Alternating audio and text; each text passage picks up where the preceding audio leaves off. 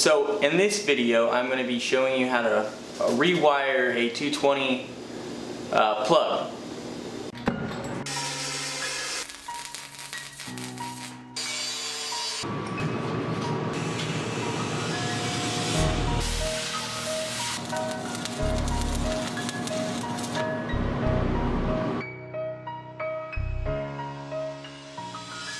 I'm doing this because I just bought this AHP Alpha Meg 250 and it has a different plug-in than my shop is running. So I am going to chop this thing up and wire it for 3 straight. So this is how it's done. So first you're going to want to cut the existing plug-in off.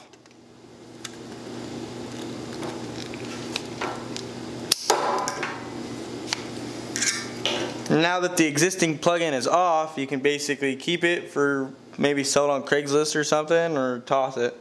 It's no good for me because I don't run this plug-in.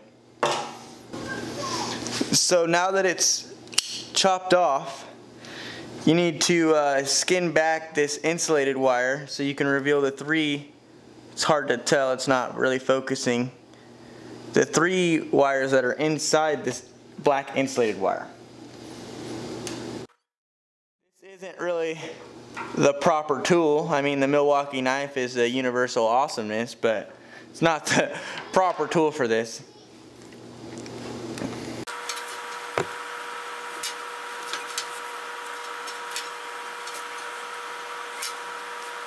So as I struggle to skin back that,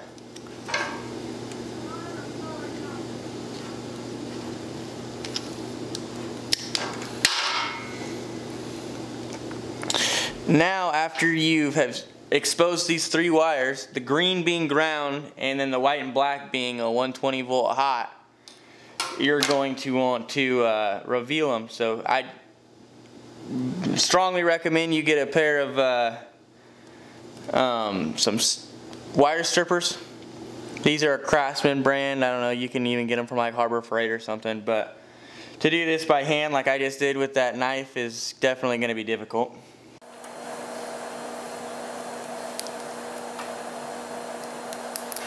You're going to want to expose all 3 of them.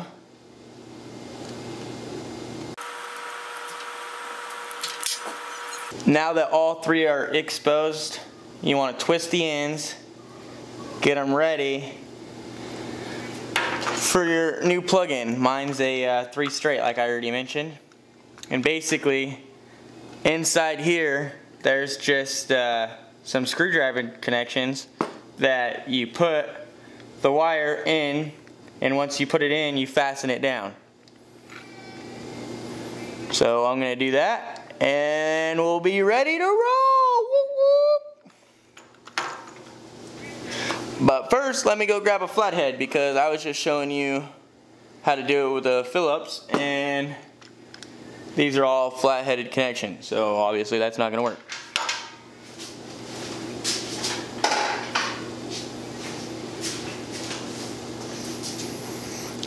Now that I have my flathead,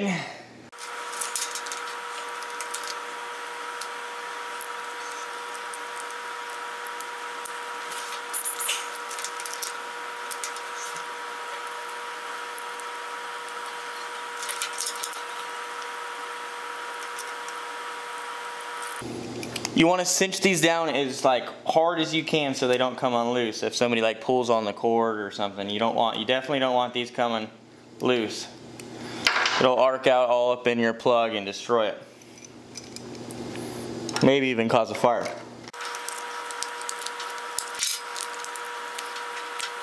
So one last thing you want to check before you put your cap back on it is you want to look to see if any of your wires, like your bare wire, is touching another bare wire, because if it is, it'll instantly just like short out and you'll just constantly trip breakers. Mine isn't. It's all insulated. All the insulated parts are touching. It's not just bare copper touching another bare copper.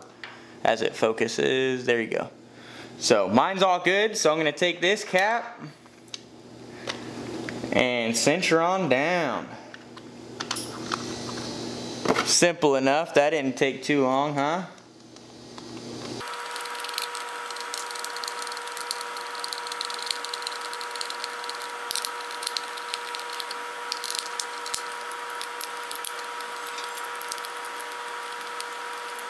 So there you go. It's all ready, looking good. Bada bing, bada boom. So there's a quick little how-to video. I'll try to do more as I continue to make videos, and I hope this helped you if you bought this welder or if you're wiring something else like an air compressor or something. And if you have any other questions, just drop it in the comments and I'll try to answer it ASAP. But I'm gonna get back to opening up my new welder. I'm really excited, and yeah, rate, comment, and subscribe.